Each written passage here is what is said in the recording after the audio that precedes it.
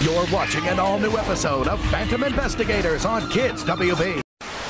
Hey guys, welcome back to my channel where I cover nostalgic, obscure, otherwise strange content. I'm back with Daniel from the Box Cutter podcast. We are back on our Phantom Investigator shenanigans. Yep. We don't know which episode we're doing yet today, right? Nope. The interesting part is that you don't have to watch the show in any order per se. So we just decided for the fun of it, as a blind reaction, we're just going to randomize it using the Google random number generator.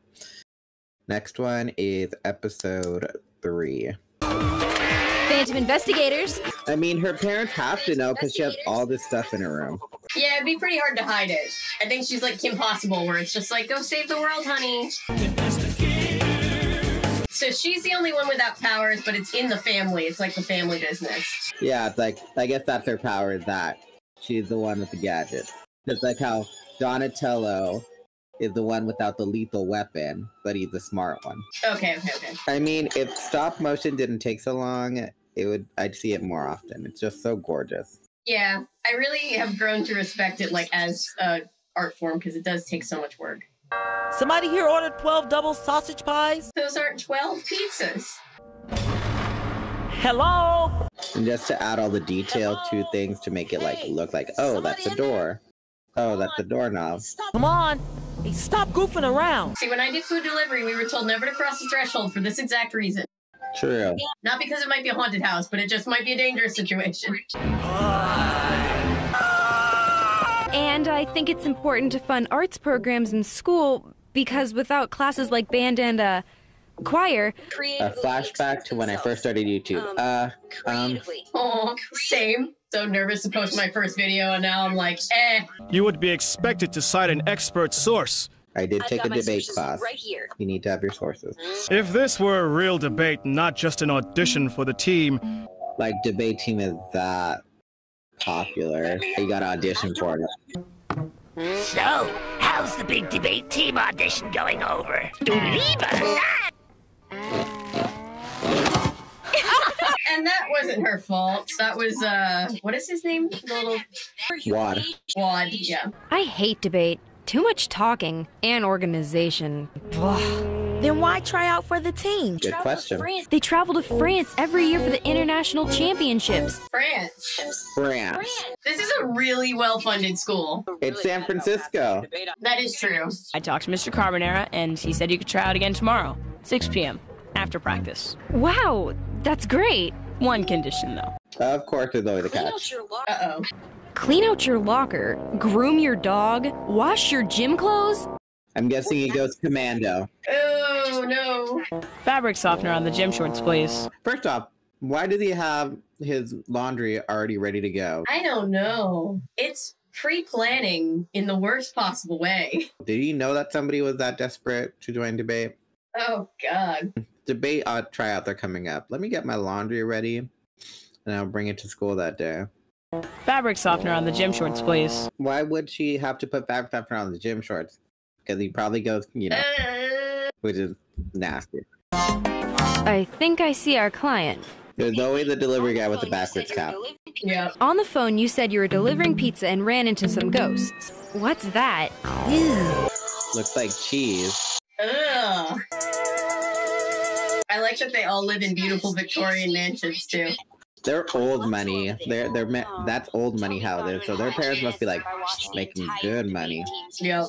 Toby thought it would help my chances if I washed the entire debate team's gym clothes. And grooming Todd's dachshund, and scrubbing his bike, and waterproofing his textbooks. Waterproofing textbooks. They must get them new every year. Oh my God. Because we just get hand-me-down textbooks when I was in high school, middle school. It's cheese. Really? Cheese and ectoplasm. Those are anchovies. What's your whole debate on anchovies on pizza? I'm not big on anchovies in general, but I'm not wholly against them. How about you? I think they're good by themselves, but not in pizza. Yeah, that's fair. Omega Alpha Pi. Must be an old fraternity house. We got a call to deliver some, pizzas. As opposed to... It won't open! Ghost just likes pizza. Give him all the pizzas. a pizza demon. Pizza Demon. Pizza Demon would be a great name for a band. Commercials. They want the pizzas. Well, they can have them. And they stay in a perfectly nice stack. Getting ghost level readings on the upper level, but down below, the detector's going nuts. But on her Spectre detector, S is for sprites, G is for ghosts, D is for demon, then E is for elementals. Nice. And then that Jewish thing, it's called a Sephiroth. Research. Like in Kingdom Hearts. But I looked it up because I was like, I don't want to be offensive and say that it's something that has to, but it does come from Jewish folklore, the Sephiroth. And I like how her reader thing gives it in order of power. Like it starts with the least and goes up to the most. Oh, it's a very old cuckoo clock. Why is the cuckoo clock skeletal? I don't know. Do you notice anything weird about these guys? Must be hazing. Yes. See, 1960s haircuts, dorky sweaters. They're like old-time frat boys. I get made fun of for flipping the pizza around and eating the crust first, but even I do not eat it that crazy. That frat house was closed down back in 1963. Anyone around here know anything about fraternities? No. Considering they're all 12, probably not. As a college-educated person, I do not. Students at William and Mary College formed a secret club called Phi Beta Kappa, where they could safely gather and debate politics. After the war ended, these fraternities loosened up. Is that really it? I don't know. I was like, is this history? Am I learning history right now? Educational. Edutainment! What do you know about Omega Alpha Pi? Oh, the university shut it down years ago, after a hazing scandal. Okay, PIs, we need to find out why these ghosts are still being hazed after all these years. Imagine reliving your hazing moment as a ghost. That has to be awful. My new Raisinator. It's a tote-sized dehydration pump. Drop in a grate, out pops a raisin. Put in raw meat, beef jerky. Oh. A cheap way of making jerky and then selling it at a high price. Yes. Capitalism. I've only got an hour before the debate audition. You're leaving? Getting into this club is important. More important than us? Going to France is more important than your well-being. And we want to join. Tell us what to do. They were like, what the hell? Give us our damn pizza. They just want the pizzas. They don't want blood or souls, just the pizzas. All right, everyone calm. Nobody panic. It's like, how about now? Can we panic now? No, we still have 5 minutes. Oh my, it's the other one that we saw in the other episode. But is it stop motion or is it a guy in a mask? Ooh, good question.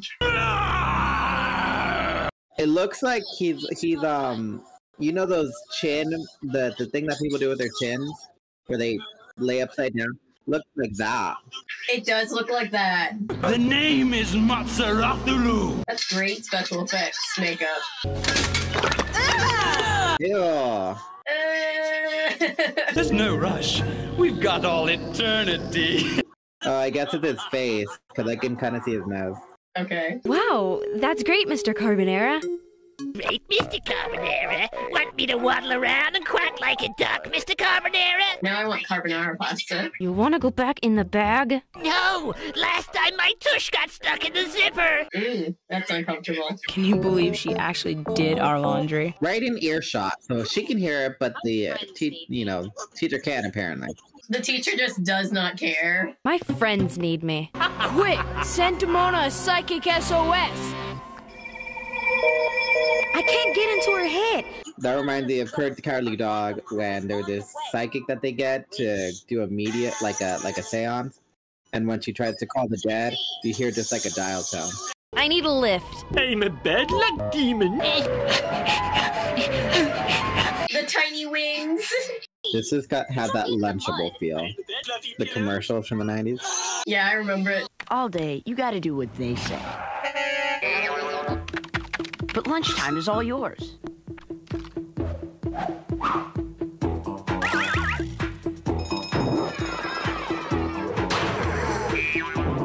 That's why there's Lunchables pizza from Oscar Mayer. Hey, You dropped me into the mud. I'm a bad luck demon. What do you expect? You ridiculous Homo sapiens with your puny little bodies and your pathetic need to belong. That is our greatest weakness, our need to belong. Those ghosts are your servants? You bet your bean dip they made a deal. They gave me their souls, and now I control them. Is that how that works? I thought you go straight down to, down under. I guess it depends on the demon species. I wonder what human souls go for on street value in their world. I think their economic value dropped. Yeah. So I think they're in a recession. A demon recession. An economic demonic inflation. Economic demonic is fun to say. The hiss. He hissed. Run away. We'll make a deal. A sweet little deep dish of a deal. Oh, no. We were desperate to wear these fraternity sweaters. On initiation night, we did everything. Swallowed goldfish. Poor goldfish. And drank tea brewed with our own sweat socks. So I feel kind of Unis honestly. But we were supposed to eat 10 pizzas in 15 minutes. And we were both lactose intolerant. I feel like if you're willing to drink tea brewed with your own sweat socks, even if you're lactose intolerant, you should be okay with the pizza.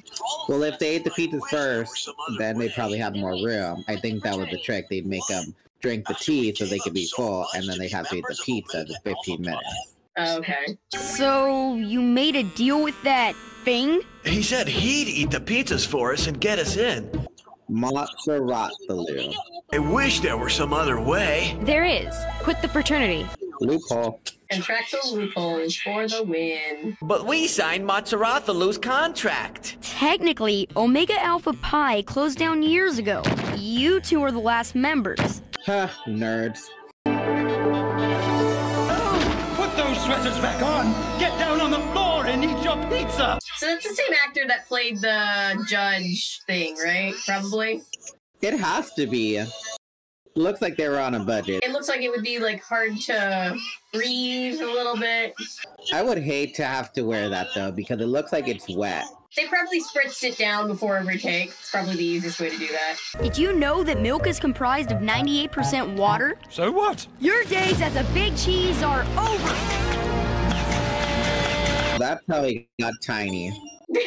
Put me back! I'm tiny! This is embarrassing. What happened to the debate team audition? Blew it off. I figured the PIs are team enough for me. Cooler than the debate team, arguably, being a Phantom Investigator. True. I think I'd be a Phantom Investigator over being on the debate team. So you think little shrunken cheese dude will be lonely without the ghosts around? So wait, they're just letting him, they're not capturing it? I guess they're just like, he's rendered powerless, so what's he gonna do? I feel like they should have done something. Put him in the, like the Ghostbusters have the, like, containment unit. Like, put him in something. Yeah, that was a little messy on their part. They're like, we just took his power. They always carry around that thing that they capture the ghosts in. I guess it doesn't work on demons. But he could always accumulate power. Did they not think about this, or like what? I don't know. It must have worked because, like, when we see him several episodes later, he's still really tiny, so presumably he never gets his power back. Or is he just bound to the confines of that house? So as long as that house doesn't get renovated and anybody moves in, it's fine. Yeah, as long as it's, like, made into a parking lot. It's all falling apart. Maybe it's time. Then he would be banished. It was an okay episode. I learned what a fraternity originally was. I did too. I was like, how is this how I'm figuring this out? That's why they have those, Greek alphabet things. Oh, yeah. I did always wonder about that. Side note, I like how, what is her name? The brainy redhead girl, the one that was trying to get on debate team. I like how she's... Damona. I like how Damona is very smart, but also she still struggles in school. Like, she's not, like, perfect, like, all on the debate team, like, super easy. Like, she still has challenges. I like that. She's a nerd, but she's not, like, a academics nerd. Right. So she's like nerdy, but not for like academics, which is a very niche type of nerd that usually doesn't get portrayed as much. Because in the other episode that we watched, with the cheese monster in it too, she was contemplating whether or not to use the cheat sheet that she was given. So she's a geek. A geek. Technically, yes. I remember the old Rhett and Link debate. I think if you're a nerd for more pop culture things, you're technically a geek, not a nerd. Because I thought that nerds were geeks, but really intelligent geeks, and then geeks were nerds without the intelligence. That makes sense. Well, or without the same book smart intelligence, I guess. That's what I mean to say for any people out there who want to self-insert and get offended. Yeah, I know. Geeks are not academically inclined. Nerds are academically inclined. That's the big differentiator. So I feel like I'm a nerd. I feel like I'm a geek for sure. Because, like, I struggled with, like, academic stuff, but, like, I hyperfixate on TV shows like nothing. All right, so we'll leave you guys here, but thank you for being here. Thank you for watching, liking, commenting, subscribing, sharing. Everything you do to support this channel means the world to me. If you're new here and you're a fan of nonsense, maybe consider sticking around. I post nonsense all the time. Don't forget to check out the playlist with the other videos that we've done so far in this series if you haven't already. And remember, my name is Avery. This is Daniel. I'm a YouTuber if you say so, because thanks to you guys, this is technically a YouTube channel. Bye.